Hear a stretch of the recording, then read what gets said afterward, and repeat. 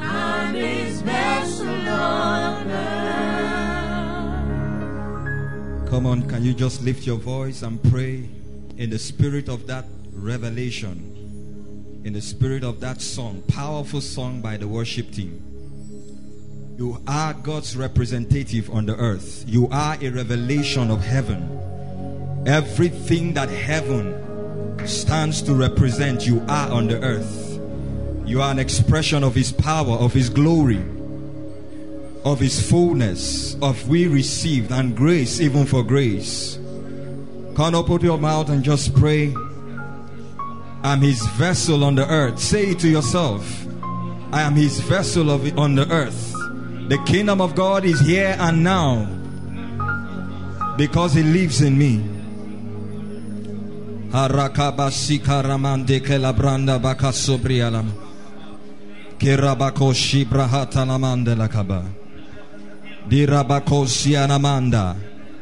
as he is, so are we in this world. As he is, so are we. You are not the victim, you are the victor. You are not the conquered, you are more than a conqueror. You are a success, not a failure. You are everything that God represents.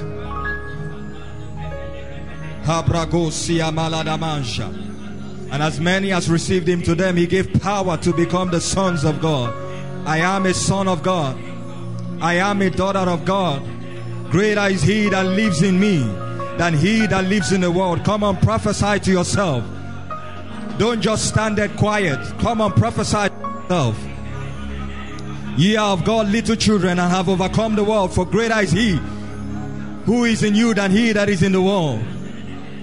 For whatsoever is born of God overcomes the world. And this is the victory of them that overcomes, even our faith. I am more than an overcomer.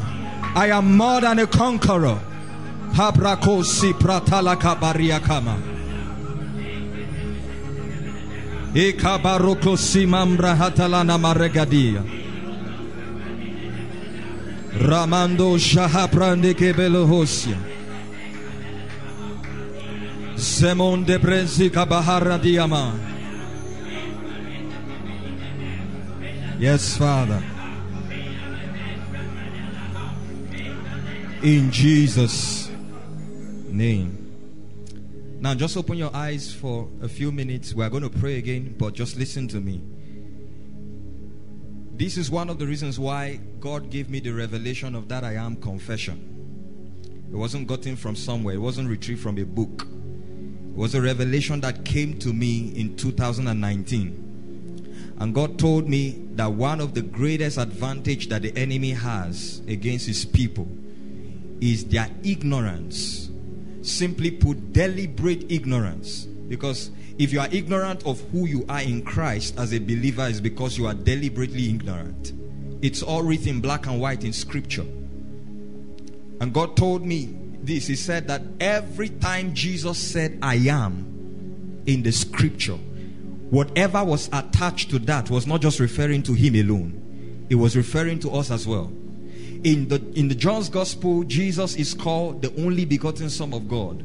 But in Hebrews, the Bible calls him the first begotten, meaning that they are other begotten. And James tells us in chapter 1 of James verse 18 that of him have he begotten us, and we are the first fruits. So everything that Jesus was, you are. The Bible says as he is. As he is. Just that revelation alone gives you access to the unlimited grace and power. All of a sudden, you stop running away from the things that have been chasing you, and you become the pursuer. The Bible didn't say that we are conquerors. It said we are more than conquerors. In other words, Jesus paid the price, he fought the battle, and he has retrieved all dominion and handed it over to us. And he left us on earth for one thing, that till he comes, we must keep the devil under subjugation. So if any time the devil is powerful in your life, or the enemy becomes powerful. Yesterday I had to correct somebody on phone. I said, don't say you are broke. To correct, I said, don't say that. Every time you say, let me tell you something. The Bible says in Exodus chapter 3 verse 14 that his name is called what? I am, isn't it? And one of the commandments is that you must not use the name of the Lord in vain. So every time you say I am sick, you use the name of the Lord in vain. Every time you say I am poor, you use his name in vain. Every time you say I am broke, you use his name in vain. So you are breaking the commandments already. Why? Because his name is called I am. So what are you supposed to say? I am rich. I am prosperous. Look at the confession. He said I am his prosperity amplified. In other words, if you think you have seen prosperity, look at my life. And let me tell you something. That's the reason why the confession says I am a mystery revealer. Because looking at you now with 5 naira in your pocket, somebody may just give up and conclude that that's all that there is about you. But the Bible says that we have a supply that is according to his riches in glory, not central bank. How that you may be broke now and tomorrow you are swimming in millions is a mystery that man cannot explain.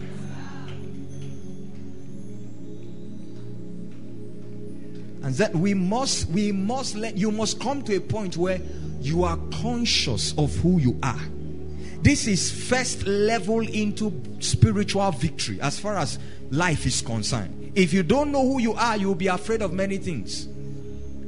When you know who you are, your prayer points will reduce and your prayer life will increase. You understand? Because many people have prayer points, they don't have prayer life. How do I know? Every time you go to pray, you have list before God. The moment the list gets exhausted, your prayers are finished. But because we are full of the revelation of who we are, prayer becomes an experience we look up to. Because every time we step into the place of prayer, we enter fellowship. We assume the mode that the Word of God describes about us. And I beg you, from henceforth, learn to know and declare it to yourself. The psalmist says, I shall declare the decree. It has been decreed by God, but you must learn to declare it.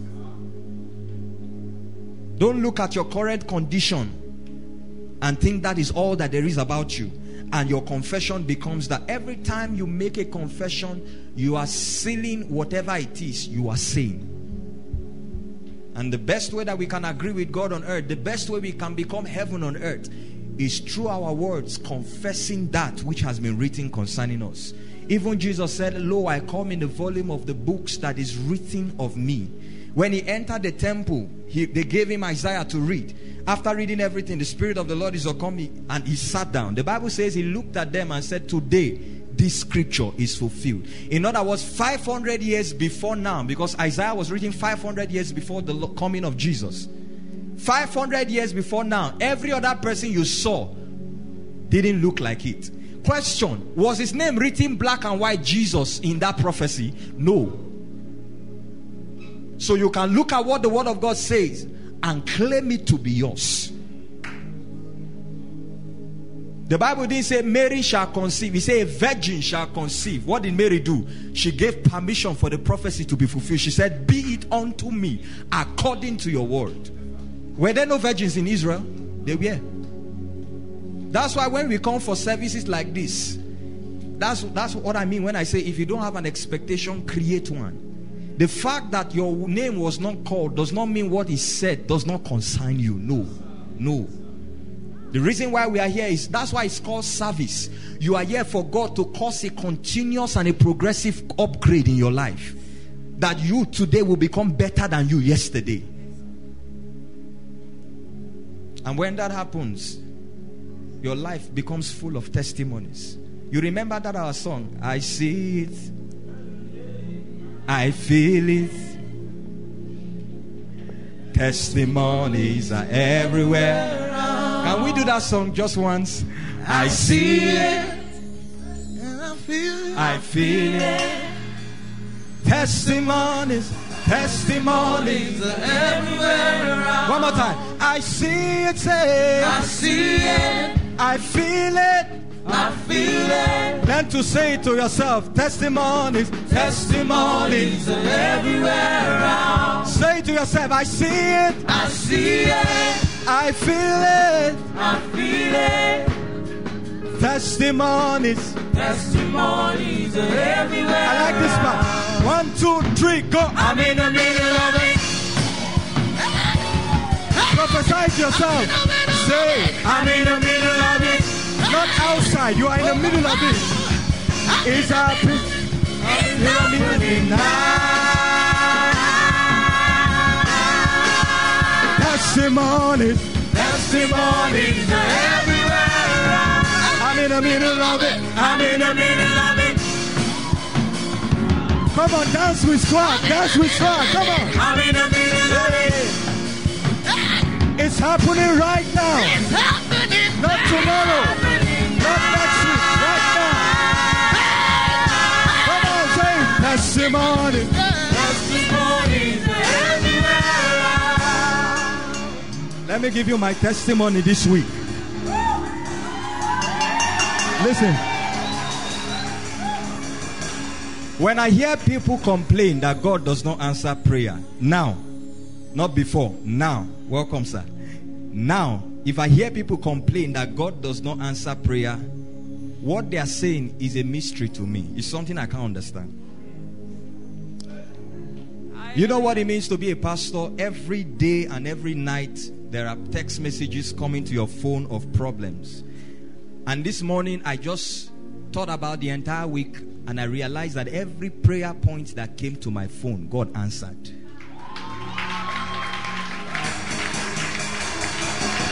Yeah. Glory to his name. This one will tell you, oh, apostle this, apostle that, and I will just send them a word.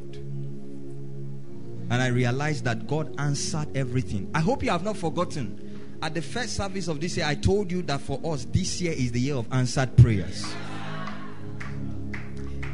When you walk in that realm, testimonies are everywhere. I tell you.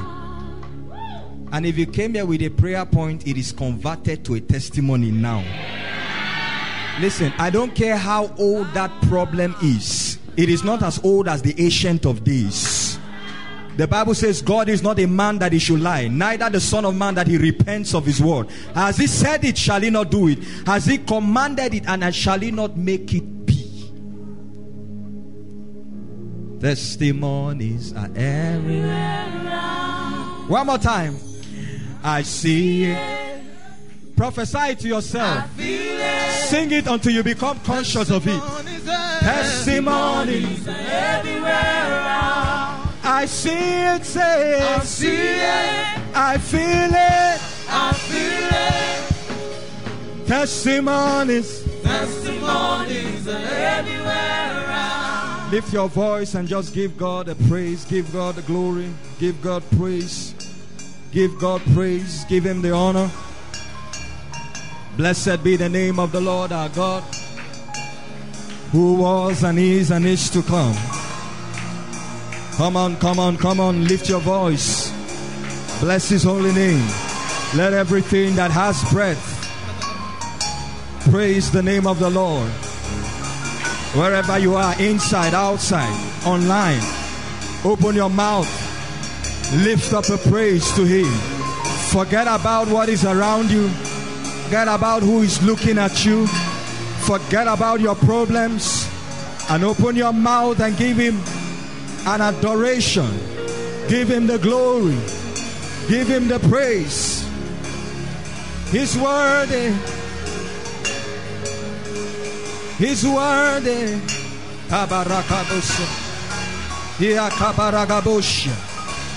I will bless the Lord at all times, and his praise shall continually be in my mouth.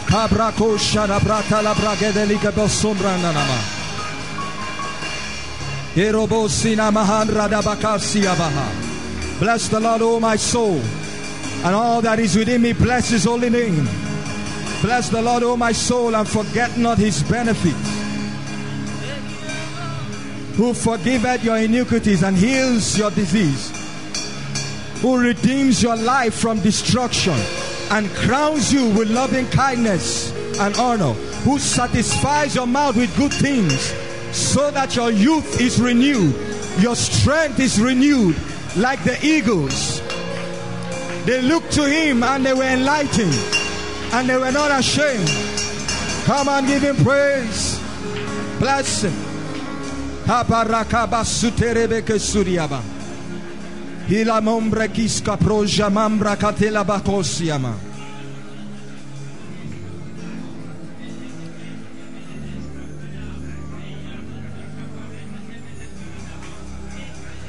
Kala gabrazota mahadias.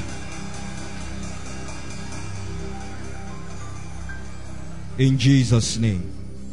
One prayer point before we sit down. Tonight is going to be a night of prayer. We are going to travail till we prevail in prayers. I am certain of this one thing, that this is not the best of yourself. This is not all that God has for you. The Bible says that the path of the just is like a shining light that shines brighter. Please give us Proverbs 23 verse 18. That shines brighter and brighter. There must be a progressive and a continuous flow of the grace and the mercies of God in your life. Day after day, God must change you by his power to become the reflection of that which he has written concerning you. And tonight we are just here to pray, to agree with heaven and step into the next phase of glory, of greatness, of grace. Are we together? Is that good enough for us tonight? I may not preach long tonight. We are just going to pray. And I want you to open up your heart, because tonight there's going to be a shift in the spirit. Proverbs 23 verse 18. Okay, let me just read it from my Bible. I would have quoted it, but let me just read it out for us. 23 verse 18. For surely there is a hereafter. King James says, for surely there is an end to what? To everything. Who has King James? Please help us. There is an end. And thine expectation. So God is not against you having expectation. You've heard people say that, why was you have expectation? No, the Bible says, hitherto have you not asked. Some people are too shy of asking from God. Then who are you asking from? Because what makes him God is that he's ready to freely give us all things. The Bible says, if he did not spare his son, but gave him for us, how much more shall he not with him freely give us? He says, ask and you shall receive, that your joy, not just asking for cars, houses, or material things alone. That's good. It's good to ask for that. But we are asking that he will make us become all that he has written concerning us. There is a place called fullness. There is a place called glory, where all that he has destined you to be, you become. The Bible says, surely there is an end. There is an end to that affliction. There is an end to poverty. There is an end to lack. There is an end to that failure. There is an end to that reproach. There is an end to that cycle of attack. There is an end to that pattern of retrogression, of delay, of stagnation. There is an end to that prayerlessness. There is an end to that spiritual depravity. Surely there is an end. And thine expectation shall not be cut off. In the next 2 minutes, I want you to lift up your voice and raise a cry to heaven. Whatever it is that must come to an end in your life, and whatever it is that must begin, open your mouth and lift it up to him. Some of you, it may be the end of one season spiritually for the rise of a new season. This is not all of God that you have experienced. No. For some of you, it must be the facing away of certain challenges, certain problems. Maybe you came for miracle service. You watched other people receive, but it looks like you went back the same. Today is another day. The Bible says today is the day of salvation. Come on, can you lift your voice and pray?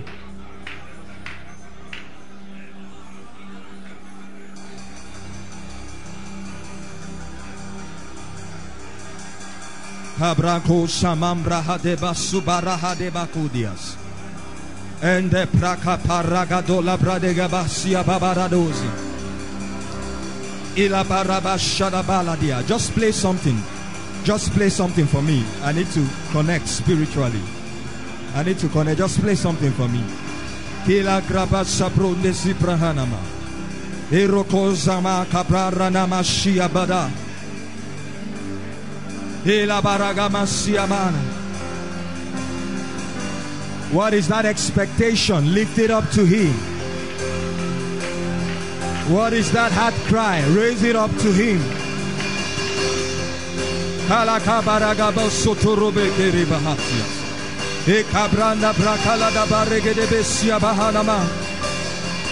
Come on, don't be quiet. Don't be quiet. A closed mouth is a closed destiny. Don't be quiet like Jacob wrestled. Like Jacob wrestled with heaven. Wrestle until you are settled.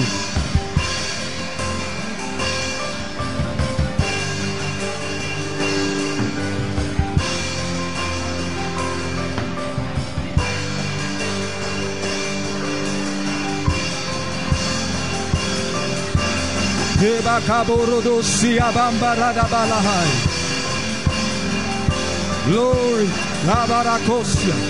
Another level of glory. Come on, come on. Another level of grace. Another dimension in the Spirit. Greater access to His fullness. Come on, don't just look around.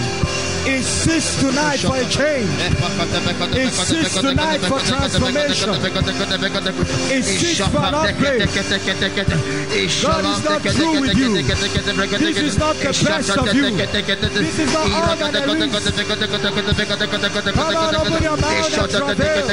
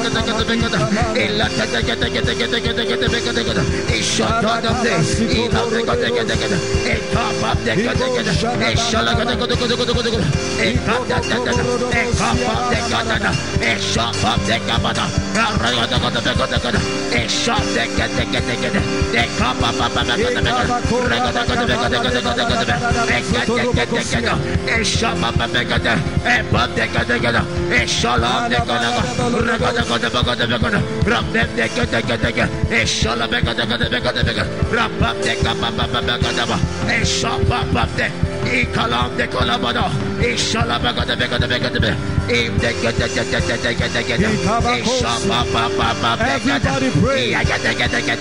Make sure you are praying. Heavens be open tonight. And the expectation shall not be cut short. For another dimension.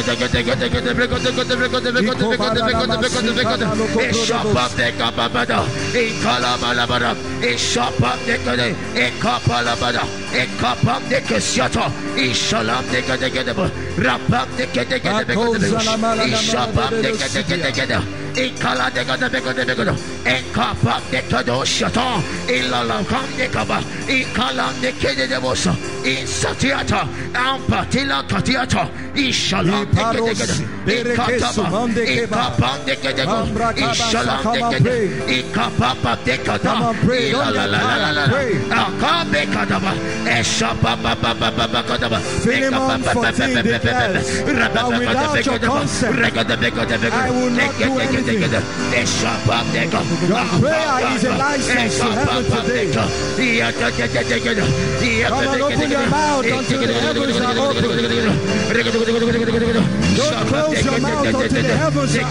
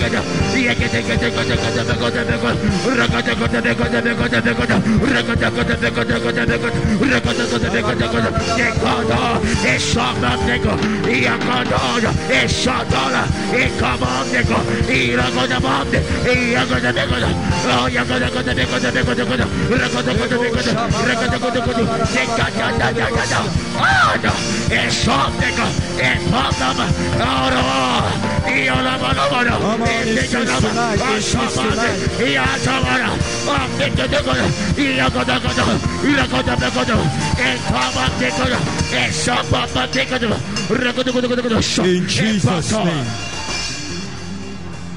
Luke chapter 3 verse 21 and 22. Quickly. This night we are going to pray until there is a breakthrough, until there is a release. Your destiny must give birth. Your destiny must put to bed according as God has destined in this season. Luke chapter 3 verse 21. Listen. Now when all the people were baptized, it came to pass. Listen to this, listen. It came to pass that Jesus also being baptized and praying. And what? Praying. If you read Matthew's account, it did not capture this phrase. And praying. What happened then next? The heaven was opened. If you read Matthew's account, you would think that as soon as he came out of the water, the heavens opened. No.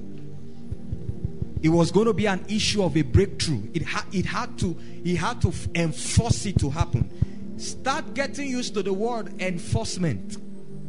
Because in this life, nothing will just happen until you make it happen. It's one of the laws of spiritual intelligence. Even when God has written it concerning you, that you sit down and fold your hands and wait that it will come to pass. That's when people say destiny can be delayed but cannot be denied. It's not true. If the devil cuts you off before destiny is fulfilled, well, has it not been denied? It has been. The Bible says the thief cometh not but to steal, kill, and destroy. Don't follow all those sayings that destiny can be delayed and cannot be denied. It can both be delayed and denied.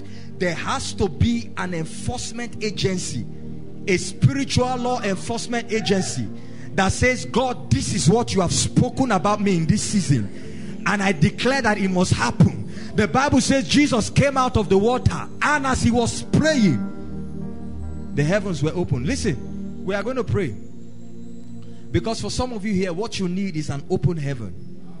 Now, when I say an open heaven, I'm speaking in figurative terms. Are we together? When I say an open heaven, what I mean is that you walk under an atmosphere of divine approval. You walk under an atmosphere of divine favor. That every day that passes, it doesn't come to an end until somebody favors you. That you walk under an atmosphere of divine power. You walk under an atmosphere of angelic intervention. That's what it means to walk under open heavens. It means to walk in a realm of answered prayer. It goes beyond just your prayer to anyone that is connected. You know, let me tell you something. That's why I like prayer. A time can come where you have done business with God in the place of prayer. You no longer need to pray for people. Your altar of prayer in the spirit begins to speak. And anyone that calls upon the name of the Lord with faith on that covenant receives answer. I'm telling you. It's a realm where every believer can get to. It's not just for men of God. Tonight we are not going to close our mouth until the heavens open. For some of you here, some of you are carrying, listen to me, listen very carefully. And I pray you are not one of those who are sitting down. Some of you are carrying bundles of prophecies over your life. And right now a cycle is about to repeat itself. This is already the 6th month, June. We're already at the half of the year. Last year you carried the prophecies till December, nothing happened. Now you are already in June. Are you going to sit down and watch other people come into the fullness of what? Let me tell you something. Until you insist, it will look as though God is lying. The Bible says Jesus came out of the water. He had fulfilled it. The heavens were supposed to open, but it's for some reason it refused to. But Jesus understood the technology of prayer. And the Bible says as he prayed, the heavens all opened. And the Spirit of God rested upon him. Another time we saw the heavens open again in the New Testament was the time of Stephen. The Bible says while he was making his defense, the Bible says he was full of the Spirit and he gazed into heaven. So open heavens mean that you are full of the Spirit 24/7. That's the realm where no devil can dare you. I tell you. And this night I want you to travail until you feel a release in the spirit. Travail until something gives birth this night. Don't just leave it to time and chance. That was Old Testament. It's not so true that time and chance happens to them all. The them all does not mean that you are included. But that there is something you can do that can invoke the mercies of God. Thou shalt arise and have mercy upon Zion, for her time of favor, yea, her set time has come. It takes prayer to insist. In the next 5 minutes, open your mouth. Open your mouth. Lift your voice.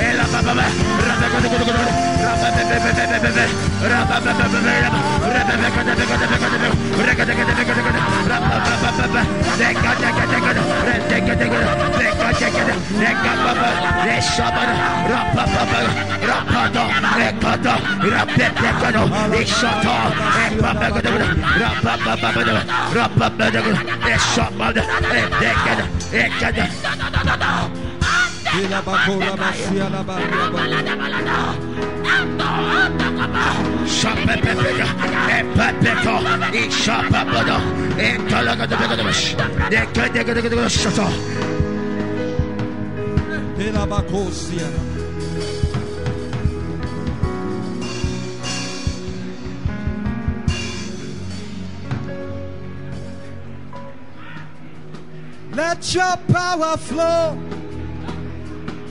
in this place. Let your power flow in this place. I pray for signs and wonders in this place. Let your presence flow in this place.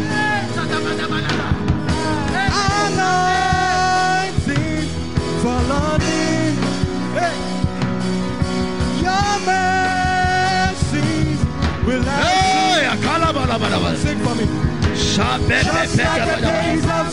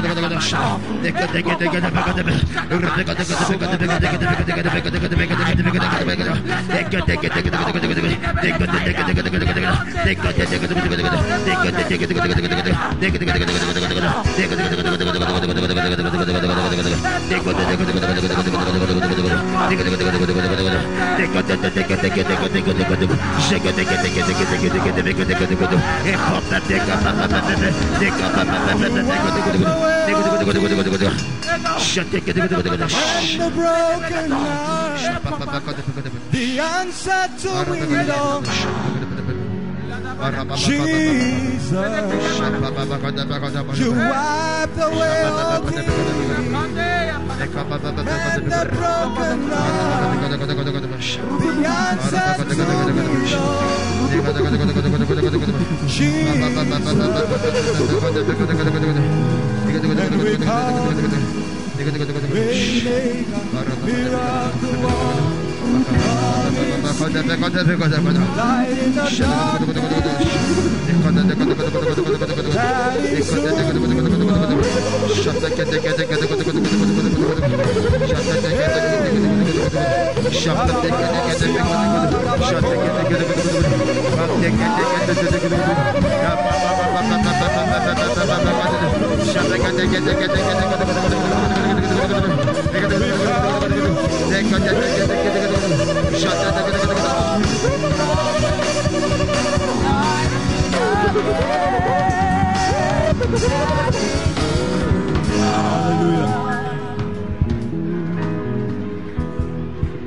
Blessed be the name of the Lord.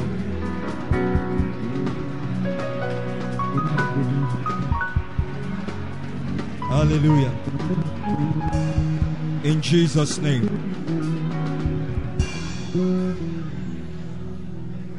Please be seated briefly. And then we'll pray again. Philippians chapter 4 verse 6. I'm just going to read about 2 verses or 2 scriptures in the Bible, and then just admonish us, and then we will pray. Dominion through prayer. Philippians 4 verse 6. I'm going to read the King James, and then you will give me in NLT. I want to pick out one phrase or one sentence there. Philippians chapter 4 verse 6. It says, be careful for nothing, but in everything by what? By what? But in everything by what? Prayer and supplication with thanksgiving. Let your request be made known unto God. Give it to us in New Living Translation.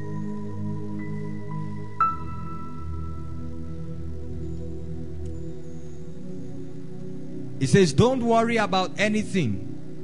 Do what? Pray about what? Read it together. 1, 2, go. Don't worry about anything. Instead, pray about how many things? How many things? Some things? Almost all things? Everything. Now, listen. If God is telling us that for everything we do, prayer must be involved, it means that prayer is actually a universal law. It means that prayer is actually a law when it comes to do with dominion. You see, let me tell you something. This is dominion. Let me explain it to you in a layman's language. Dominion is when you cannot do anything without a particular thing. In a layman's language, that's just what it means. Dominion means when nothing can happen or nothing can exist without certain things put in the equation. So if the Bible says we should pray about everything, that means if you are not praying about anything in your life, that thing is probably as good as dead. Whether it concerns you, whether it concerns the prophecies of God over your life, whether it concerns your ministry, whether it concerns your business or your marriage, or we live in a time where believers are so big enough to handle their problems. We live in a time where many believers feel that they have arrived, that there are parts of their life they can isolate from God. Now, you may not say it that you are not depending on God for this aspect of your life, but your prayerlessness indirectly communicates it. As far as God is concerned, anything in your life that you don't take up in prayers, you are telling God that you can do without Him in that area. And that's the language of pride. And the Bible says God resists the proud but gives grace to the humble.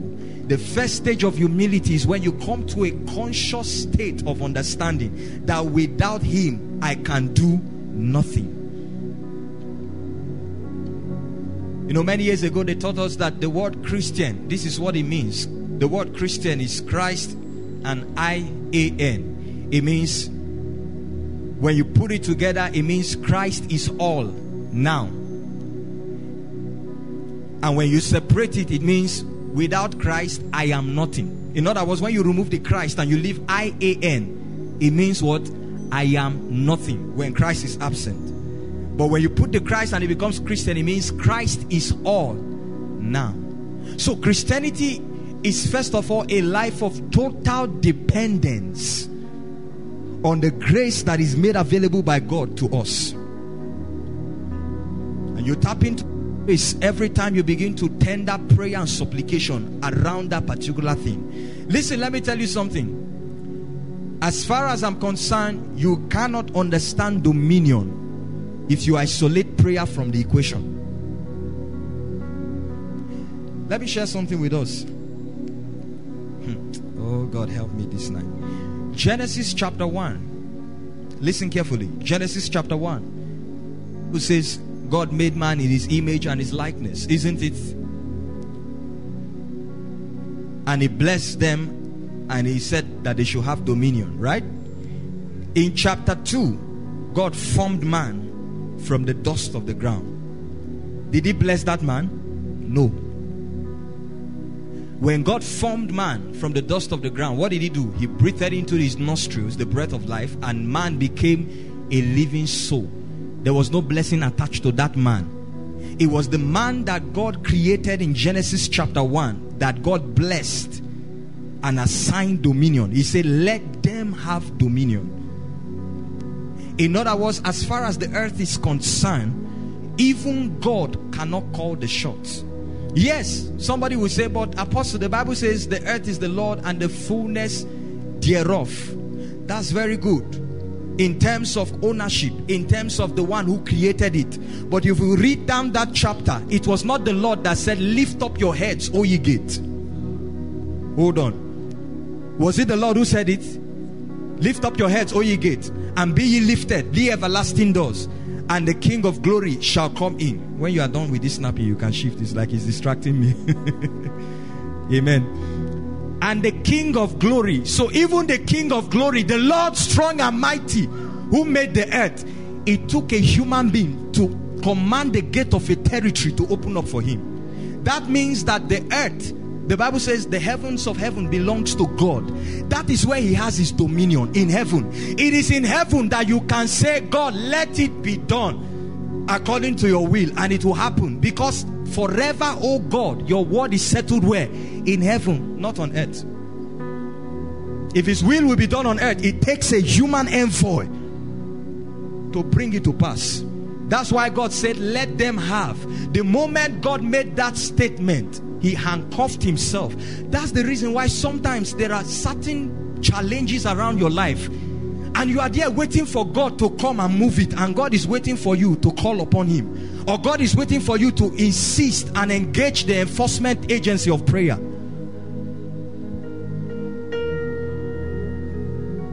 Many people are waiting for God to act. Meanwhile, God has already placed a law that on earth, let them have.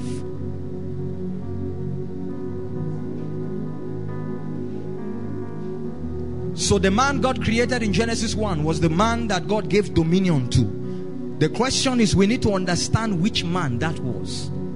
The man that God formed in chapter 2, God didn't tell him anything. He didn't bless him or give him any. He only told him, don't eat from the tree of good, knowledge of good and evil. That's all. That was the reason why, if you read your Bible in Genesis chapter 3, when God started to, when God was bringing out punishment when they fell, God cursed the serpent, isn't it? God cursed the woman. He said, in sorrow you shall put, you shall bring to bear. I'll multiply your sorrow at childbirth, and all of that. But when it came to man, read your Bible very well, especially if you have King James or New King James. The Bible says, and God said to Adam. It didn't say, and God said to the man. He said, and God said to the serpent, and God said to the woman. But when it came to the man, he didn't say, and God said to the man. You know why? Because if God has said to the man, he would have cursed the one he created in chapter 1. And the law is that if God has blessed something, it cannot be cursed. I have received a commandment to bless. He has blessed, and I cannot reverse it. That was why God said to Adam, the curse that came upon the man that was formed in chapter 2, not the man that was created. What that means is that the man created in chapter 1 was a spirit. The one created in chapter 2 was flesh, was the body that spirit will live in. That means that our dominion is domiciled where? In the spirits. That's why we pray. I just want to admonish us so that we can pray. So anytime, instead of praying about something, you are complaining about that thing, it means you are trying to solve what is spiritual naturally. No way. Tell your neighbor it is spiritual. Tell your neighbor life is spiritual. So if you must exercise and come into the fullness of the dominion, you must understand that it is first of all domiciled in the spirit. Watch this. That's the reason why curses are prevalent. I told us I was going to do a teaching on that. Actually, I would have done that anyway. But this morning, I began to sense something in the atmosphere. I began to sense that there was need for breakthrough. So God had to tell me, keep your teaching one side and pray. Curses are domiciled in time, in the flesh. But blessings exist from where? Eternity. So dominion is simply enforcing the blessings that are registered in eternity into time. That means that prayer is a law enforcement agency that permits the movement of things, the transport of things from the spiritual into the physical. People think that prayer is just to make you spiritual. No, you are already spiritual. Prayer is now moving that which is yours from the realm where it exists into the realm where it should enter into. Yes, God has blessed us with all spiritual blessings in heavenly places. Spiritual blessings in heavenly places. But it takes the law of prayer to activate it and bring it to manifest. Many Christians in the body of Christ are yet to understand this one mystery or truth, that there is a relationship between prayer, warfare, and finances. That's the reason why it looks like you can't go beyond a particular salary. It looks like you can't go beyond a level financially, because you think that when you pray, you only break through spiritually. That breakthrough spiritually must affect every area of your life, including your finance. That means that if you are walking in sync with the wealth that God has destined you to walk in as a child of God, it means that something is happening to your prayer life. Your prayer life is ascending. So every time you break into that realm of dominion through prayer, everything in your life physically must adjust to that shift. Because it's by prayer that we command change. Get this truth into your system. Nothing changes until you pray. I tell you. Nothing. Absolutely nothing. Who will change it? Is it God? If God should just come without your will and change things around you, it's illegal. Satan can charge him for that.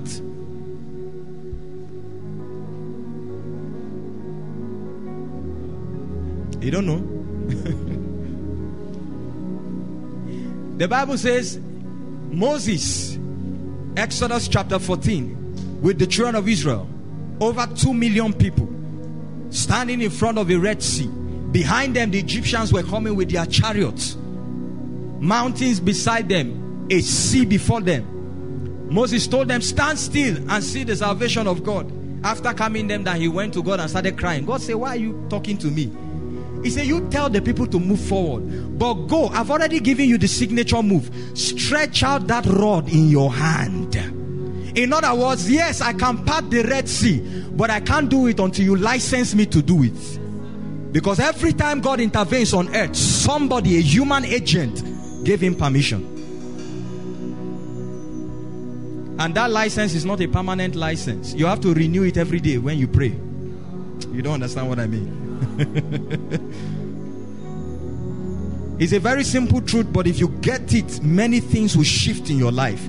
That nothing changes until I make it change in prayer. That's why he says, pray about everything. Don't look down on anything at all. The Bible calls him the adversary, that he goes around seeking whom to devour. That very small space of prayerlessness you give him, he can enter, and knowing that his time is short, he can do so much damage, it will take the mercies of God to repair. So yes, we pray to receive from God. We also pray until it is delivered. You understand? You pray and secure it until it comes to you. You don't just wake up and listen to a prophecy about your life and, oh, that's all that there is, and then you go and sit down. No, you pray so that your prayer can become like an escort, escorting it from that realm. Oh yeah. The Bible says, listen, that Daniel prayed for 21 days. Unknown to Daniel, his answer was being withheld. Unknown to him. But Daniel had a lifestyle and a culture of prayer, that he will pray until he sees it happen. So guess what? It was his prayer that brought Michael from heaven and brought the angel and escorted him down to Daniel. That means that your prayer is like a police escort. That God has said it, I believe it, does not settle it. Oh, let me tell you, God said it, I believe it. Between I believe it and it happened is a space enough for the enemy to manipulate. That's why he has his principalities in high places. That's what the Bible says. It says, I will wrestle not against flesh and blood, but against principalities and powers, rulers of darkness of this world, and spiritual wickedness in heavenlies. Your answer, your blessing is coming from where? From the heavens. So between that place and this place, there are wicked spirits positioned there in the atmosphere to see that they withhold it from happening. Why? Number one, so that God will look like a liar. When God said it will happen in July, it didn't happen in July. God becomes a liar to you. It becomes difficult for you to believe God. And then once you don't believe God again and doubt sets in, it becomes difficult for God to bring to pass what he has said concerning you. It becomes difficult for you to see results. Number two, so that you don't have it after all. So you don't just pray to get an answer. You pray to secure that answer. You pray to secure that blessing to your space. And I like I always say, the source of a thing determines its sustenance. If your prayer was what brings it, is your prayer that will keep it. That's why you have heard of people who got jobs. After praying, they prayed and got a job. 2 months later, they fell sick and they are in the hospital. Why? Because they thought that after the job had come, that's the end. It's no way. In fact, let me tell you the truth. The more you rise in the blessings of God, the more the devil becomes jealous of you.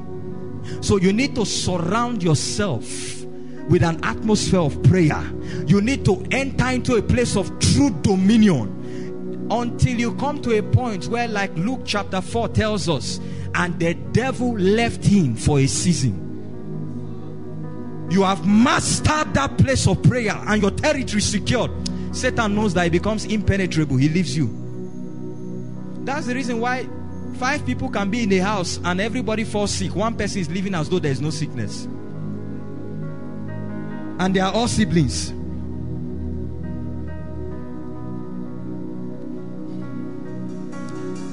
I pray that before the end of this year, I will do a teaching on that. The dominion systems of the kingdom.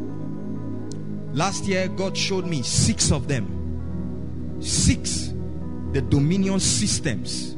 You want to come into dominion. You want to come into a point where you really become in charge. And you really become the boss of everything that God has designed for your life. You really become the owner of your destiny. You want to come to a realm where it looks like the devil does not exist. Where you are rising consecutively, progressively into the purposes of God for your life. Prayer, number 1. There are others, but maybe when we do that teaching, we'll get to it. Prayer, number 1. So prayer secures answers from heaven. Prayer changes things. prayer demolishes wickedness. Go to a family where you see the power of darkness holding sway, all kinds of affliction. Nobody's rising. You rise, they cut you off. Get a job today, they sack you 6 months' time. My answer to that is, if there is a man that will rise and pray, if there is a man that will enter into a place of dominion. You see, one thing with our God is that God is not a God of numbers. Necessarily, no. The Bible says that he is able to win with many and conquer with few. That if so much as just one man can rise in a clan, in a community, in a territory, by prayer, God can invest a grace upon that man that secures the entire territory. The Bible says by a prophet, he led 2 million people out of Egypt. 430 years of slavery, it took one man with his rod, shepherd's rod, to humble all the gods of Egypt. It doesn't take God too much if only we play our part. You sit down there and think that you are just going to be rising in the anointing just like that. Don't you know that your rise in the anointing affects the kingdom of darkness? That there is a level of penetration you get in the spirit that gives you a bigger advantage over the kingdom of darkness.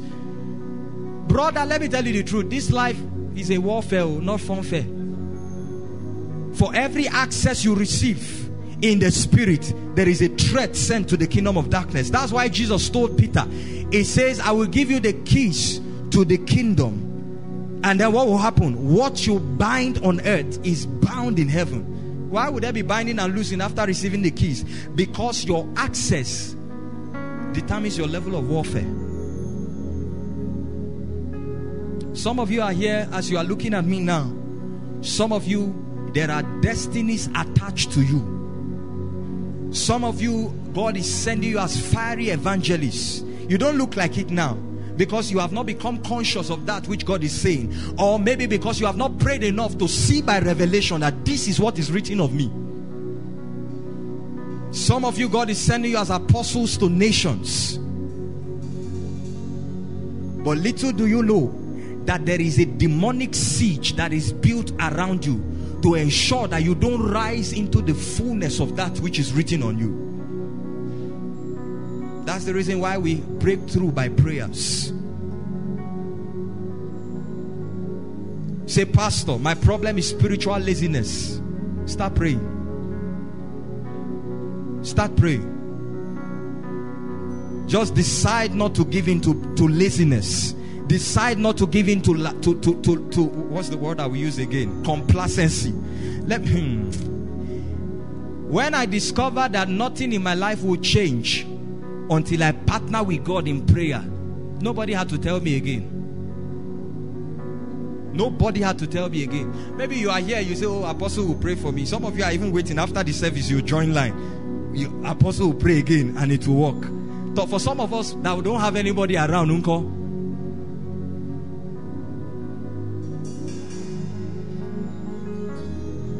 And when you truly pray, a time will come where you will discover that the distance between heaven and earth is not far. That the distance between the spirit and the physical is a man. Yes. Yes. He said, and let them have dominion. That dominion that is domiciled inside of your spirit, a time comes as you expand in the place of prayer, it begins to find expression. Everything around you begins to act like a living thing. Everything begins to grow. As your prayer life is growing, your finance is growing. As your prayer life is growing, your peace is growing. So that when people tell you they have problems, to you it's like it doesn't exist. There is a realm where you can experience complete deliverance, and your deliverance is sustained. Paul said that, and God will deliver me from every evil. I'm telling you. Didn't he teach them how to pray and say, deliver us from all? Not some, all. So even if there's an attack, deliver us from all. There is a realm where deliverance stays, but it's prayer that opens it. There is a realm where divine health is, It's prayer that launches you into it. It's either prayer brings about a reality of that thing, or prayer opens you to the revelation, and that revelation determines your dominion.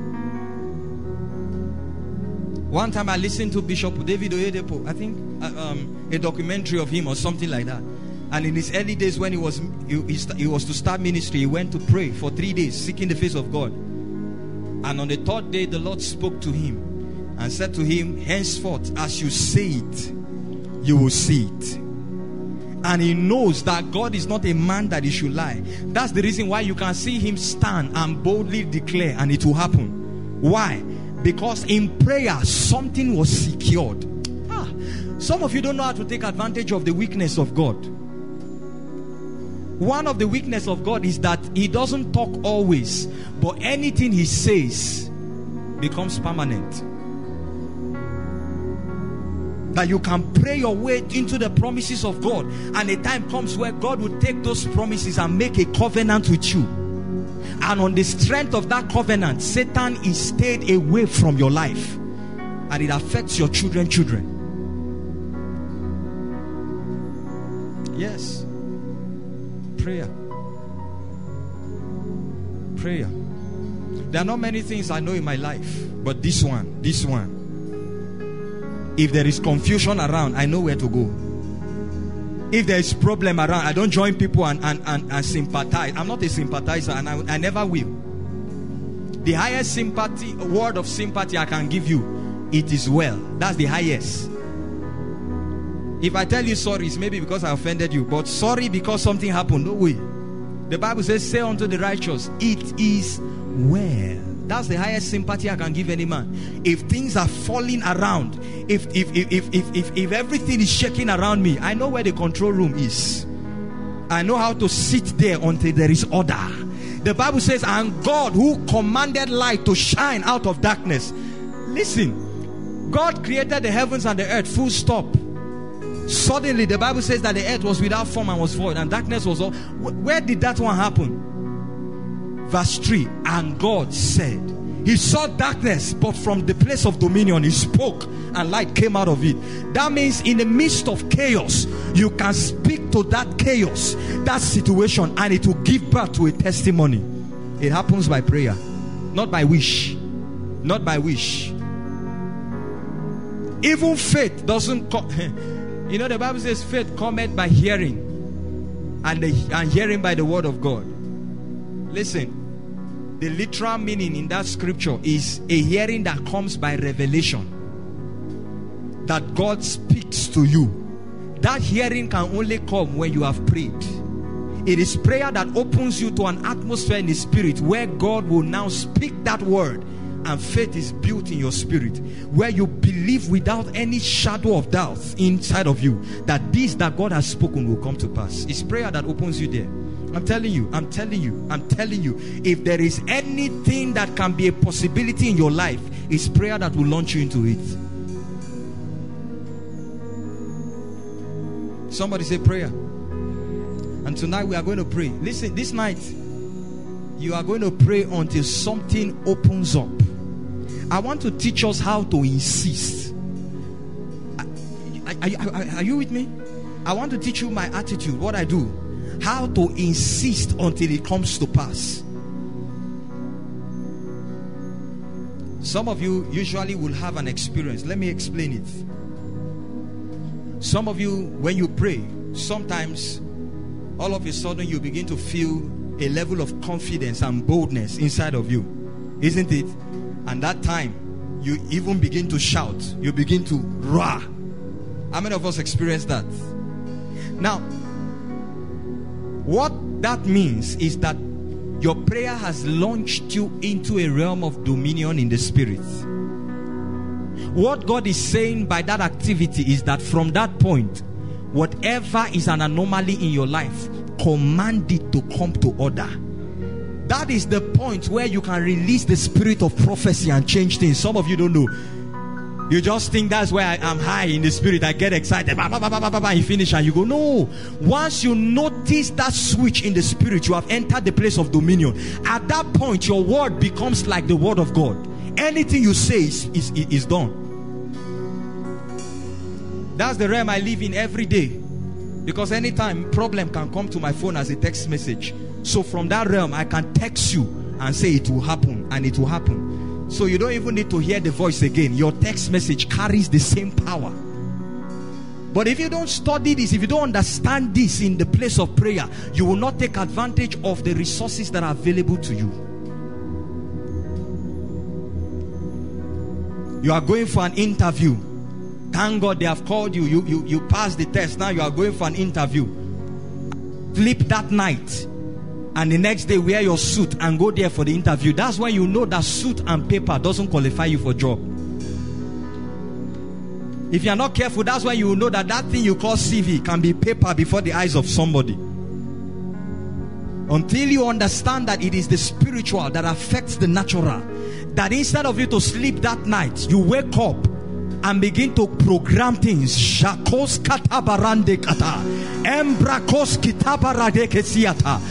is going to that place, I declare that the favor of God is upon me. As I sit for that interview, everybody is compelled in that panel to give me the job. That's why you finish it. Then in the morning you go there and meet people who have been reading all night, and after they are reading, somebody looks at you from the panel and say, we must give you this job. You have not seen that kind of thing? They interview you and then they come outside. While you are leaving the panel, they interview you. You come outside. They tell the other people, okay, you can go. God bless you, or we'll get back to you. We have gotten. You know that we'll get back to you. If they tell you we'll get back to you, just go and pray. The Bible says, and Esther, and God gave Esther favor in the sight of everybody that saw her. Is there a realm like that? Yes, there is. It's in the place of prayer, where somebody can tell you, this night I will deal with you, and tomorrow morning is the one helping you. Did you read your Bible? The Bible says that the best of man is like a vapor. As far as that problem is from a man, it's no longer a problem, because that man can be reprogrammed. You are going for a business deal, a contract. You are submitting your papers so that they can give you a contract. You enforce it by prayer. You command it to come. Some of you don't know how to call things. Some of you don't know how to use your authority in the spirit.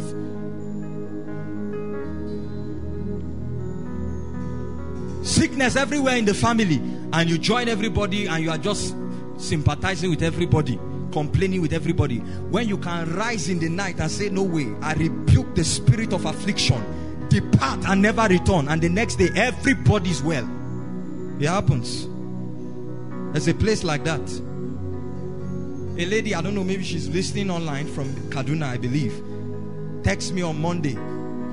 He said, man of God, my children have been sick for 2 weeks now. I know it's an attack of the devil, but please help me pray. I said, this sentence is wrong now. If you have already diagnosed it that it's an attack from the devil, then don't you know what to do? So I told her, okay, do A, B, C. And by evening, when I called her, all the children were fine. They were even making noise. So things can change. So your life can change like night and day. You will never know that certain things are not only possible, but are readily available until you begin to step into prayer. I'm telling you, it works more than charm. It works more than charm. What did David tell Goliath? He said, you come against me with sword, spear, and javelin, but I come against you with what? In the name of the Lord. So there's somebody in your office, he's coming against you with charm. That's the end of that person. If you understand this mystery, that's when you will know that charm can be like a red cloth. You know? I told somebody during the week, I said, I wish I was working like you people. I wish I was in the sector like you people. Me in that place, and a witch is there. No way. Didn't the Bible say, suffer not a witch to live? Me, I'm in that office and there's a witch.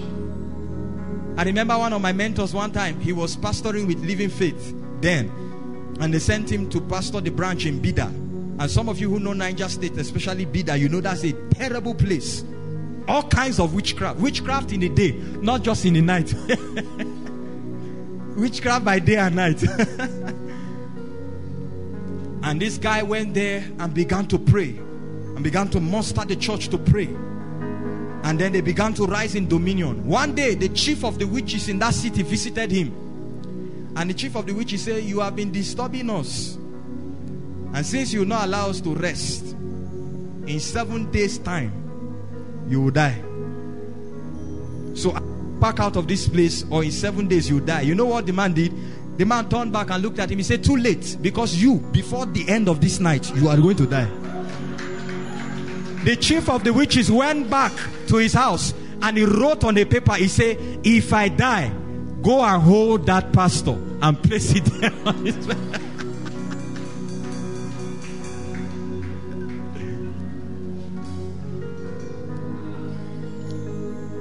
And truly, he died. So police came to the church and said, this is what the man wrote. So we have come to arrest. And the pastor told them, he said, what did he say? He said, if I die, arrest that pastor. Which pastor?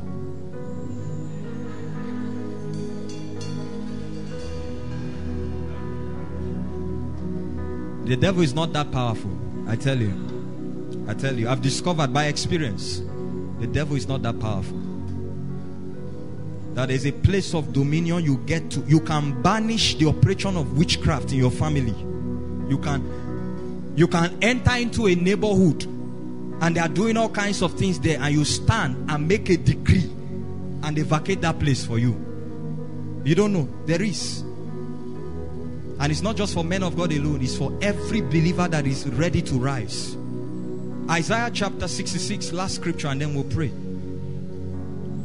You are beautiful in all your ways.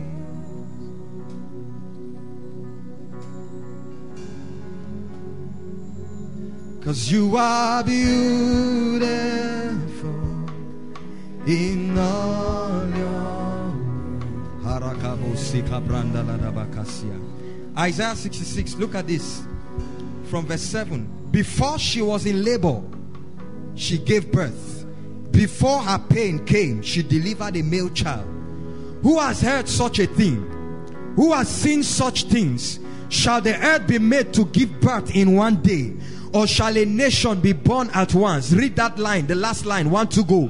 For as soon as Zion was in labor, as soon as Zion travailed,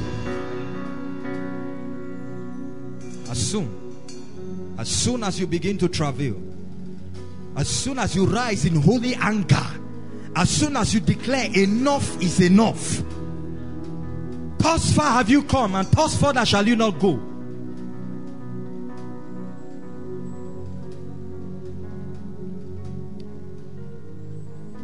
Jesus understood this principle. That was why, if you read the gospel according to Luke, you will understand the prayer ministry of Jesus.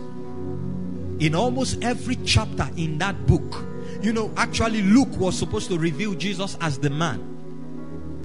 That means that everything about his life, everything that he walked in and he experienced, was like through every, you know, the natural medium that every man will go through.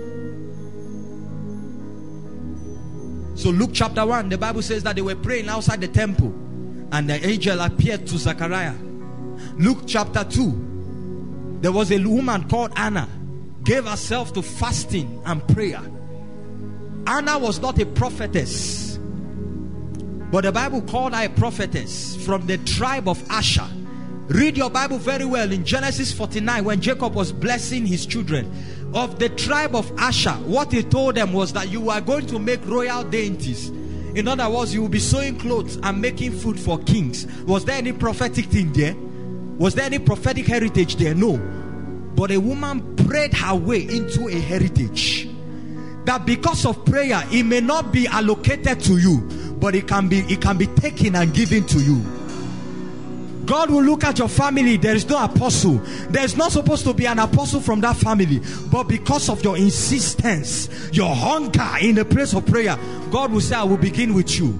Don't you know that God called Abraham from an idolatrous tribe? Abraham came from a tribe of idolatry. But one man's faith positioned him with God. Luke chapter 3, we read it. He came out of the river and was praying, and the heavens were open, and the Spirit descended as a dove. Luke chapter 4 verse 1 and 2. And Jesus was led by the Spirit into the wilderness, praying and fasting for 40 days and 40 nights. Luke chapter 5, he often withdrew himself to pray. Luke chapter 6 verse 12. And Jesus went to pray, and he tarried all night. When in Jewish system, all night means 6 p.m. to 6 a.m. That's 12 hours. Try that one in our modern church these days. You are looking for trouble. That Jesus those days, in the midst of that heat of the day and cold in the night in the Middle East, he prayed for. And you know, Jesus was always doing crusade and everything, so he was always tired. But prayer was so much his business. He prayed from 6 p.m. to 6 a.m. No wonder in Luke chapter 11, the disciples came to him and said, teach us how to pray. Not how to preach, not how to cast out demons. Because they saw that the secret behind everything he did was his prayer life. Today, pray for 1 hour is a problem for an average Christian. You want to have a prayer conference, you have to do refreshments, gather rice and chicken, call them, let them pray for 30 minutes, and then they eat for 1 hour. Yeah? And those are the people that will still go back and complain. You stay long in church, they begin to complain. But they are not complaining for the devil that has been in their family for 30 years. They are not complaining.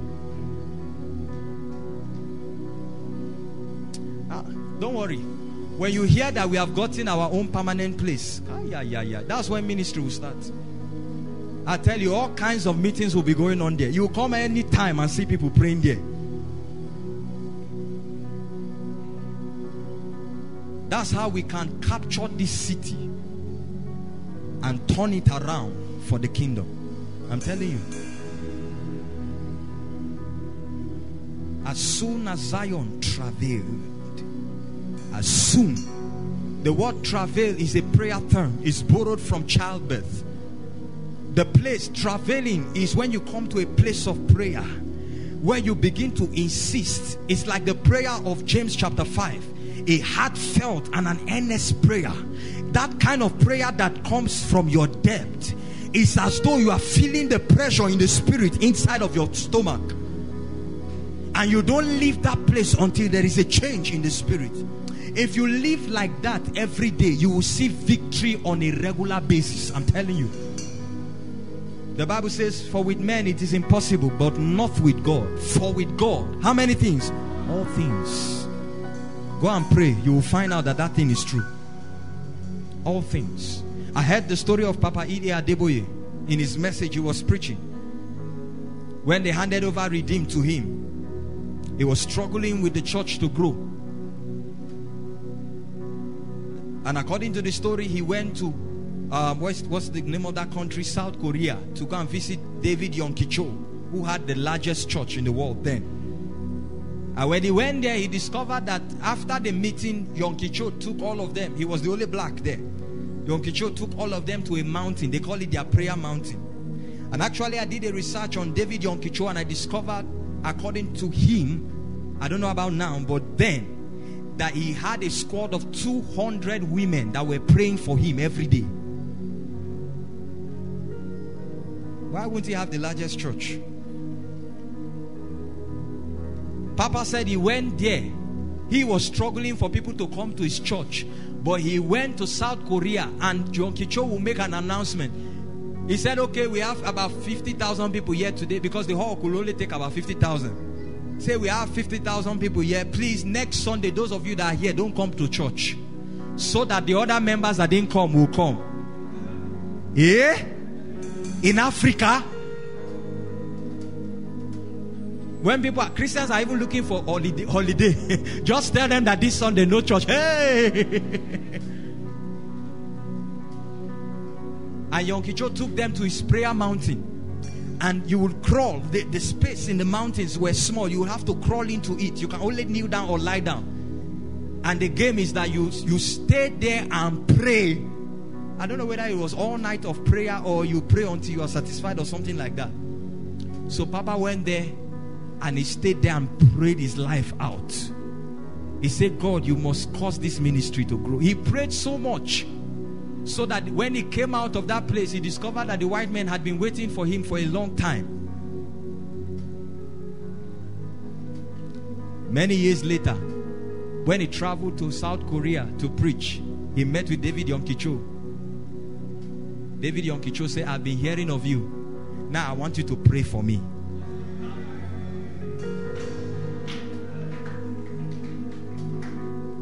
Story had it that one time he was praying in Redeem Camp there. You can verify. One time, Pastor E.R. Debo, he was praying there in Redeem Camp that night. And he prayed until there was an earthquake in Ogun State. The only earthquake ever that has happened. He prayed until the whole place shook. One man's prayer. Today you find people crowding even with COVID-19. Every time there is what they call that all-night service they do. Holy Ghost service. You find people what is so interesting about that man's message? But when you begin to pray, you will know that it's not just about what you say. It's the power that backs what you say. You find people sleeping in church. Maybe there's no much prayer on the pulpit. You find witches existing in a local assembly.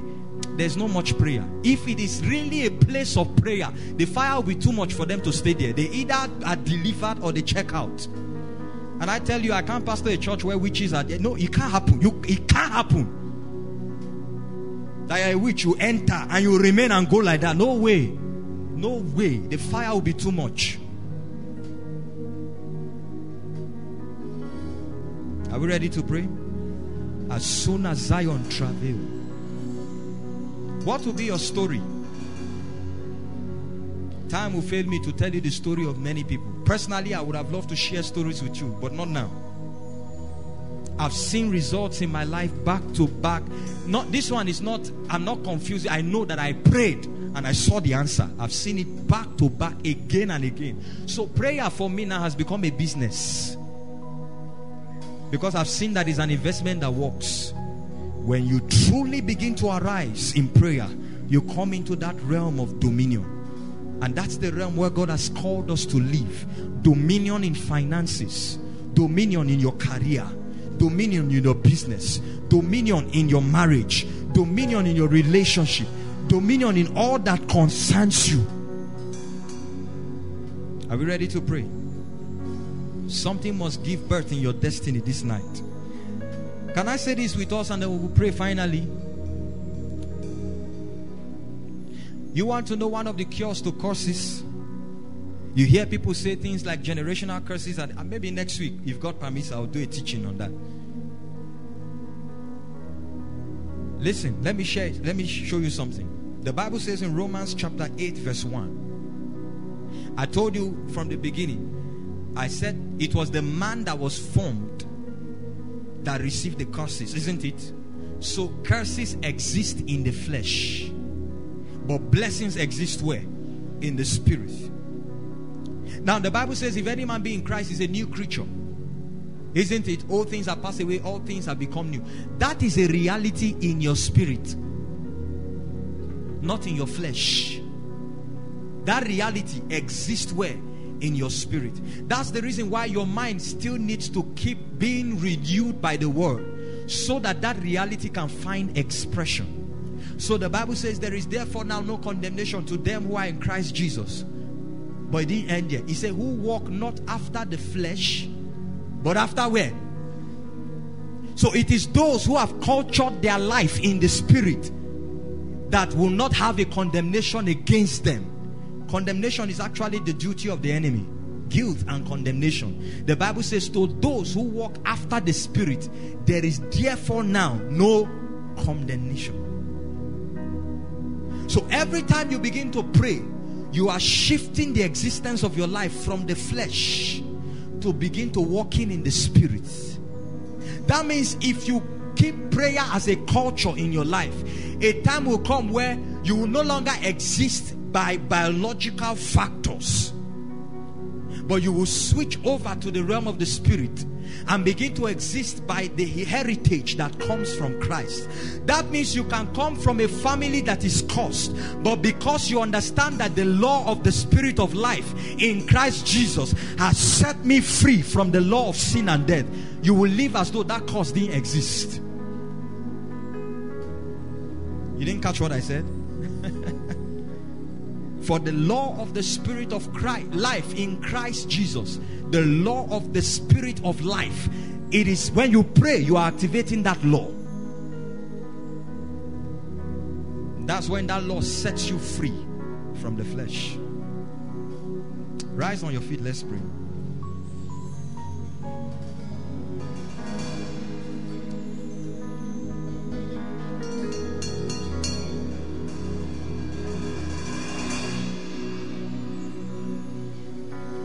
Can I share a story with you before we pray? In 2018, I think I've shared it for those of us who are workers. In 2018, I was praying one time. I know that God had called me. I knew that God had anointed me. I know that God had sent me to this part.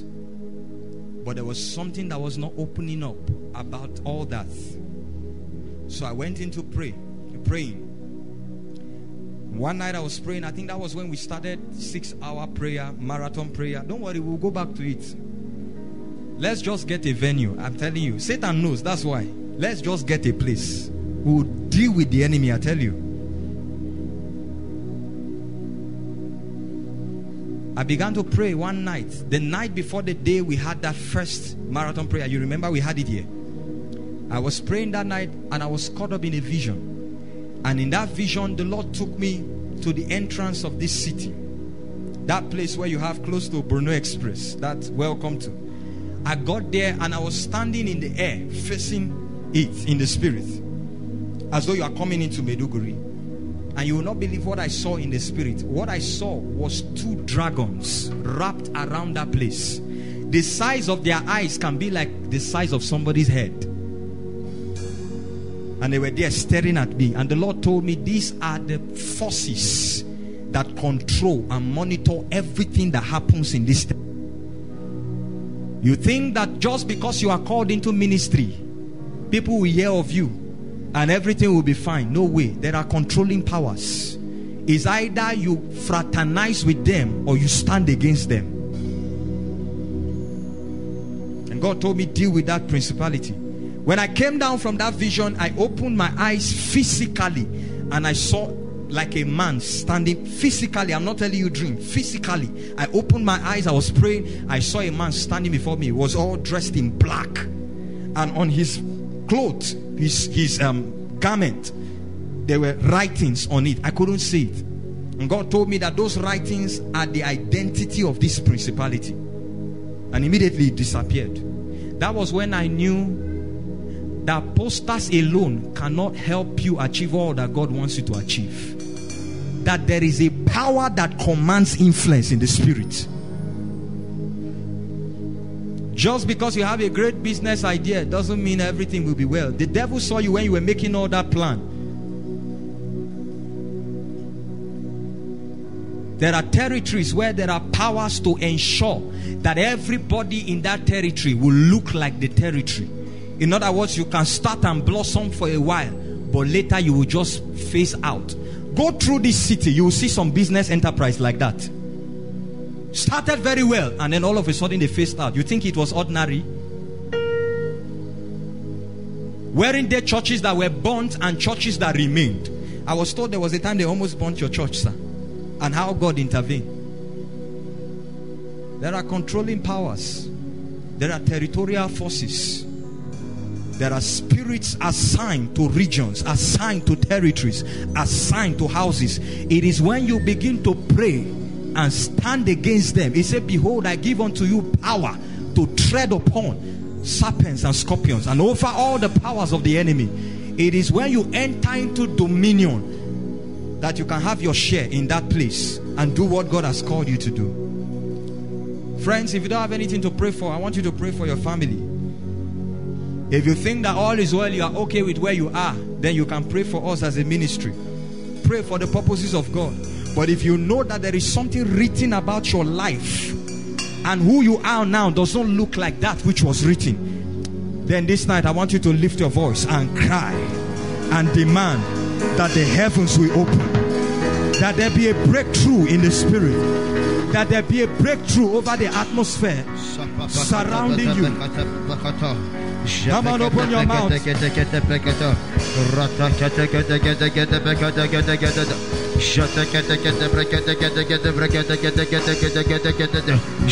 Come on, raise your voice and begin to contend.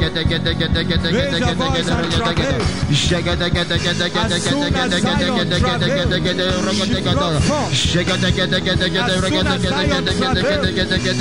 As soon as Zion travails, insist on the promises of God. Insist on that which is written concerning you. Insist on the promises of God finding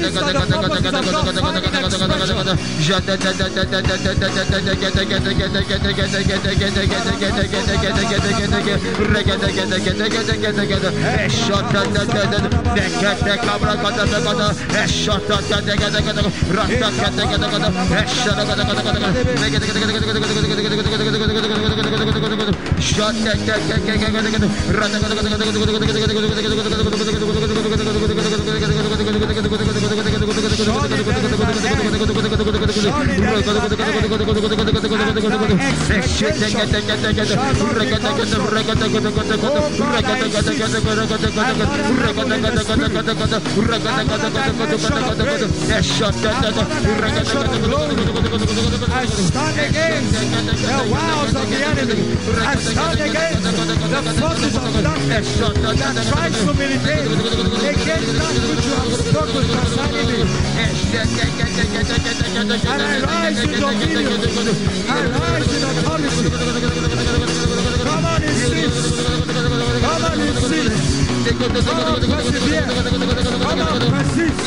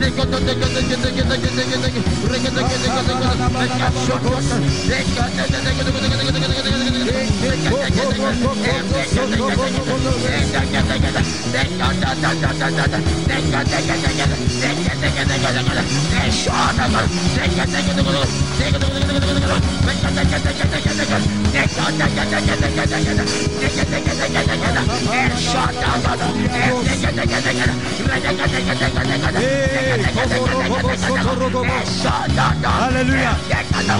Hallelujah. Hallelujah. Listen, we are going to pray 2 more prayer points and we'll be done. 1 Timothy 1 verse 18. 1 Timothy 1:18.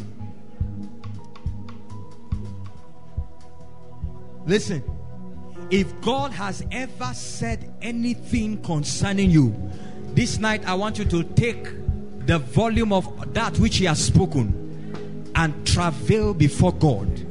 Insist that your life must become the reflection of that which was spoken. Look at this. 1 Timothy 1:18. This charge I commit unto thee, son Timothy, according to the prophecies which went before on thee, that thou by them mightest war a good warfare. Listen, hold on. This is what it means. That God has spoken concerning you, but there is a dimension of prayer where you become aggressive, where you insist. It's as though you are fighting with forces to ensure that your life becomes the reflection of that which God has spoken.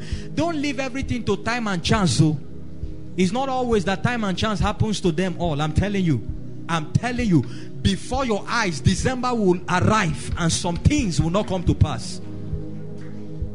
You must learn to insist. You must learn to engage spiritual warfare and not rest until you become that. The Bible says Give yourself no rest until he establishes Jerusalem and makes her the praise of his people. Can you lift your voice and say, Father, mention those things that have been spoken concerning your life, concerning your finance, your business, your ministry, your academics, your relationship. And tonight insist that there be a performance, that there be a performance of that which has been spoken, that there be a performance. Insist for a reality. Doors be open. Let destinies be activated. Power be released. Come on, pray.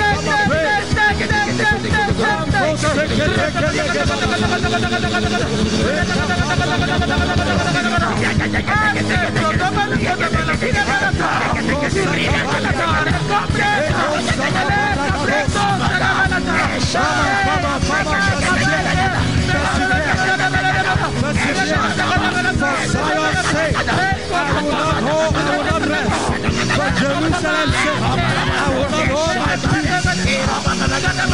May God establish his heart in the praise of his people.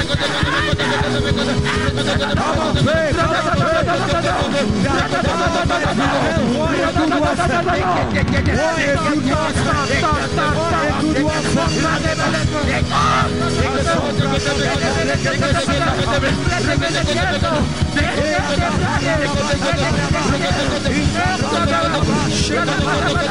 He must become as God has spoken.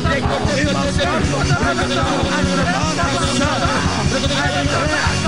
Every prophecy, every promise, every word spoken.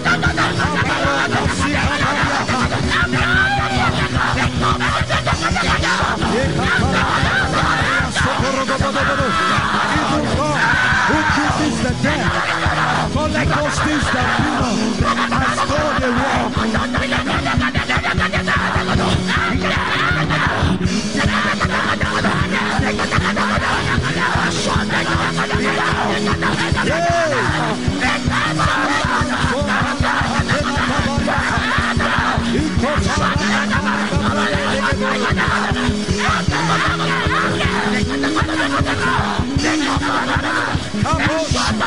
Insist for your family, insist for your spouse, insist on your business, insist for your friends, insist for your children.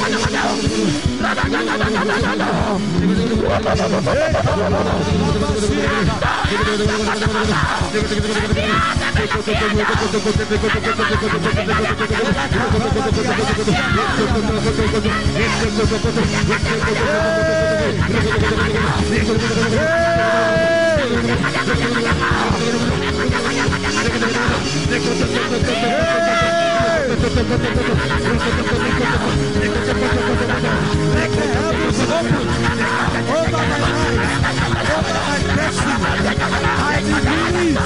I release a deployment of angelic host, a deployment of angelic intervention. Come on, prevail.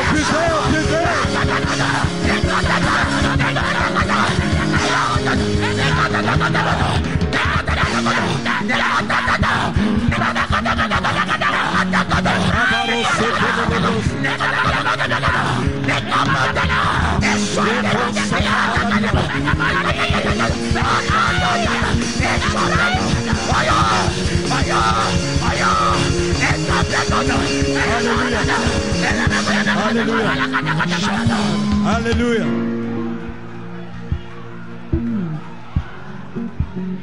Hallelujah. Listen, we are praying. Listen. Just pay me your attention now. Listen. This last prayer for some people, it will be deliverance. Listen, just listen, please. Listen to me. Listen. I studied the book of Exodus very well. Listen carefully before we pray. And I discovered that 6 times Pharaoh negotiated the deliverance of the children of Israel. How many times? 6 times. You can study yourself. One time he will say you can go, but leave your children and your women. Another time he said you can go leave your cattle behind. In fact, another time he said don't go anywhere, sacrifice in the land. 6 times. And God told Moses, he said, this last plague will I bring upon Egypt, and Pharaoh will let you go. The Bible says in 1 Corinthians 16 verse 9, for a great and effectual door is open unto me, but there are adversaries. Listen, some of you is in the area of ministry. Just because you are anointed doesn't mean it will happen like that. I tell you. Saul was anointed, but he was slain. Some of you is your business. You will not rise beyond a limit. Why? Because Satan has seen that the deliverance of the financial destinies of your family members is tied to you. Some of you is your academics. You can name it. Some of you is your relationship. Long relationship. Every time you discuss marriage, like one wind will just blow and everything scatters. It's not ordinary. It's not ordinary. Wherever the adversary has been contending for in your life, this night they must let you go. The Bible says there are many adversaries. What is the solution? Let God arise and let all his enemies be what? That's your prayer. In the next 2 minutes, lift your voice and pray. Every contention, every opposition against God, in the name of Jesus, let God arise. Let his enemies be scattered. Let his enemies be scattered. Come on, open your mouth. Resist the adversary. Resist the adversary. Resist the opposition of darkness. Come on, wage war. Wage war.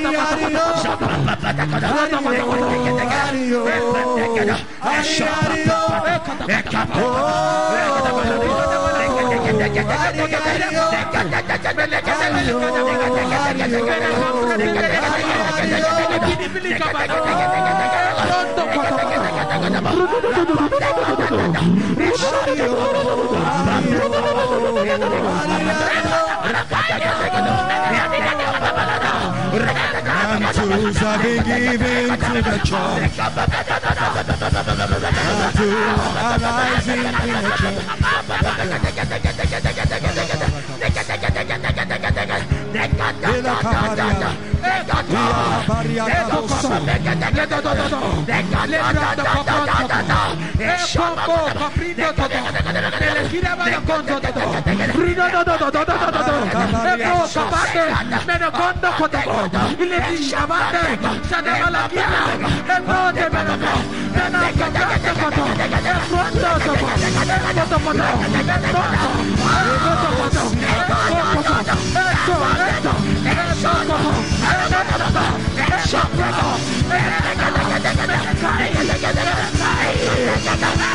Mantles have been given to the church. Visions are restored to the church. Dreams are rising in the church. And the victories to arise. And the victories to be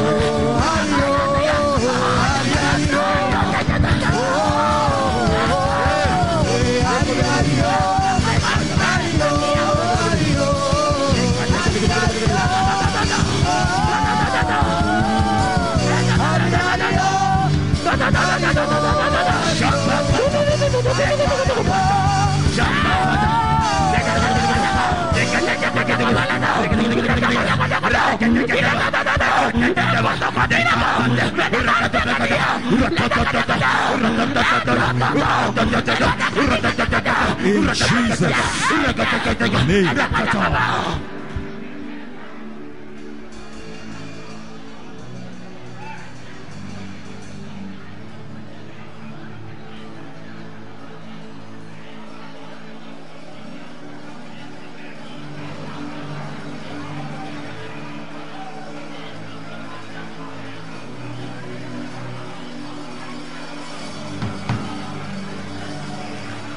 Hallelujah. Lift your hands.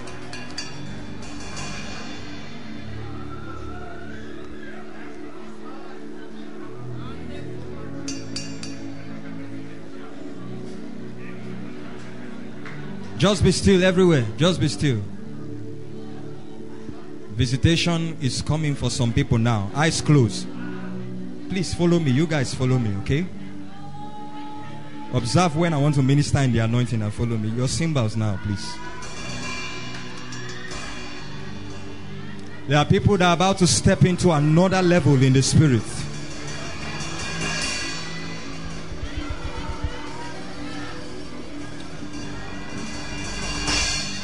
Father, anyone here under the sound of my voice whose destiny is in need, urgent need of a supernatural shift from one dimension onto another, from one level onto another, I declare by the power that raised Jesus from the dead,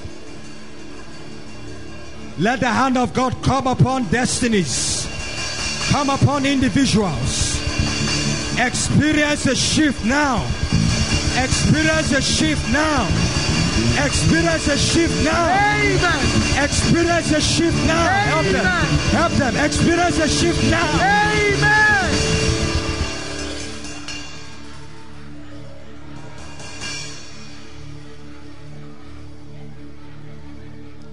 Thou shalt exalt my horn as the unicorn, and I shall be anointed with fresh oil. God is about to anoint some people here with dominion and authority. Just your cymbals, just your cymbals.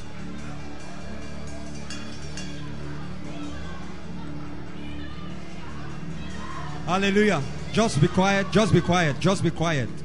Just be quiet, please. Except those who are under the anointing. Just be quiet. You've prayed. Just keep quiet. Listen. Let me minister to you. Let me minister as I see in the spirit now. There are people that God is anointing. Literally, listen. I see an angel moving across this place now, pouring oil on some people. And that scripture came to me. Thou shalt exalt my horn as the unicorn. I shall be anointed with fresh oil. Father, in the name of Jesus, amen, for dominion, for authority, amen, I declare, let that oil come upon somebody now. Amen. Let that oil come upon somebody now. Amen. Anoint every person in this place, amen, from the front to the back. Oil of dominion, amen, oil of authority, amen, oil that will make your voice to be heard. Amen. Wherever you have been hidden from today, I open you up. Amen. I expose you to grace. Amen. I expose you to life. Amen. I expose you to power. Amen. I expose you to authority. Amen.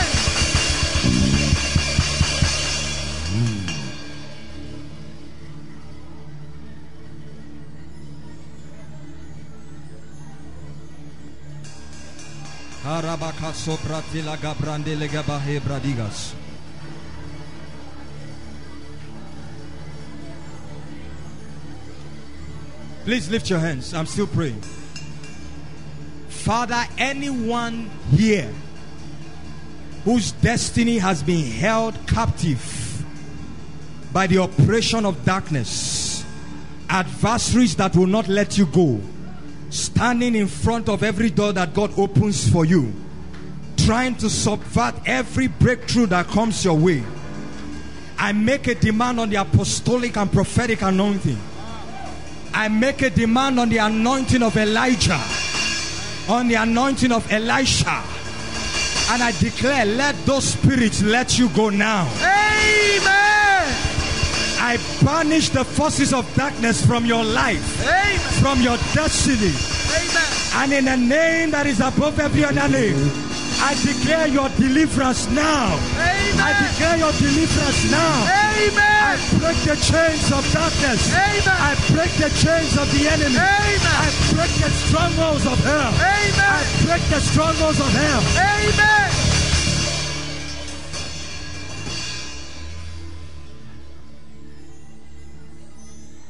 Just help those who are under the anointing, please. Lift your hands. And Father, I declare, in this season, let there be a release of mantles on your children. Amen. Listen carefully. Listen.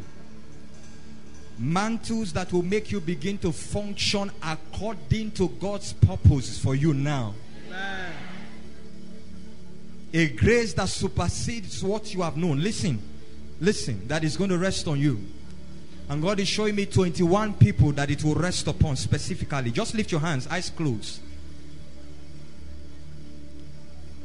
Father, like fire,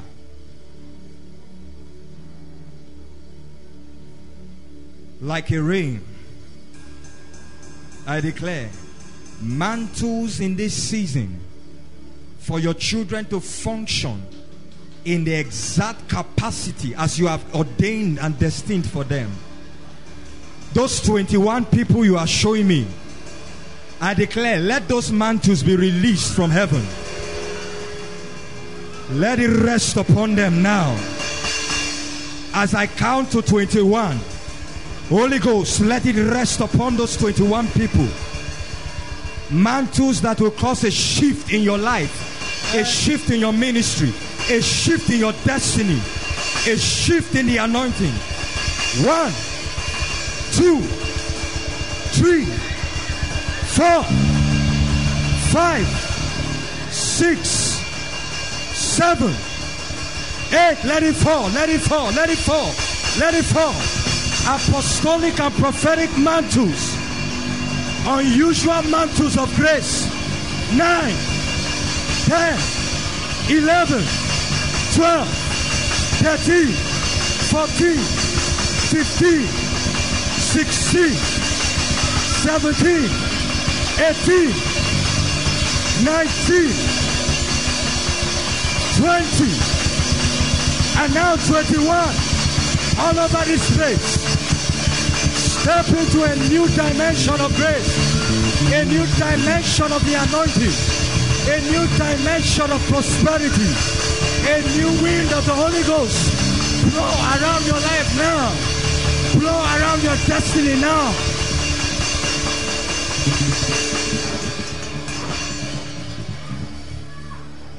Blow, blow, blow like a mighty wind. Spirit of victory, cover us with your wings. Spirit, blow, blow, blow like a mighty wind. Spirit of victory, cover us with your wings. Thank you, Father. Let me declare this before we close. I can't describe what I'm seeing right now perfectly, but I'm seeing something that looks like a door in the spirit, and this door is shining, looks like it's made of precious stones. I see it shining and radiating with light, and I see some of you stepping into that door because it is open. Get ready in the days ahead. Certain things in your life are about to experience a notable shift and transformation, I tell you. For some of you, it's finances. For some of you, it's in the area of your job. For some of you, it's in your spiritual life, I tell you. Grace. Grace to function in this season. Thank you, Father. Wave your hands and just give God praise.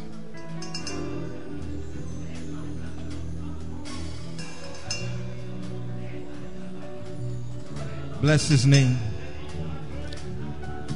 Thank you, Father. Thank you for a release. Thank you because destinies have been altered. Thank you because problems have been settled. Prayers are being answered.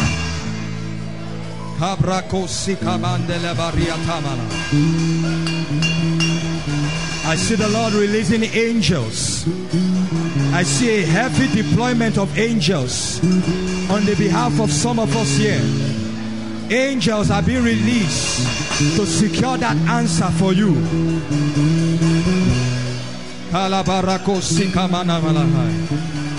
Thank you, Jesus. Blessed be your name. Very quickly, while we are all standing, if you know you are here and you're not born again, let's give you an opportunity to say yes to Jesus today. All standing, no movement.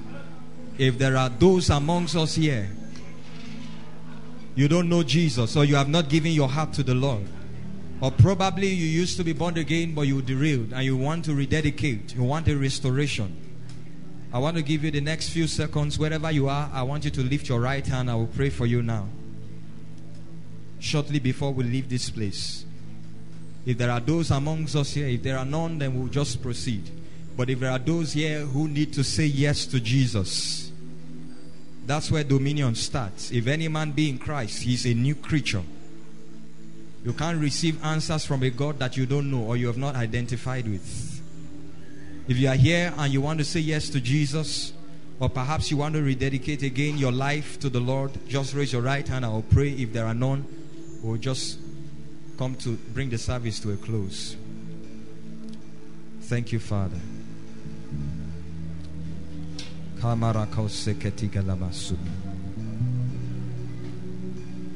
Hallelujah.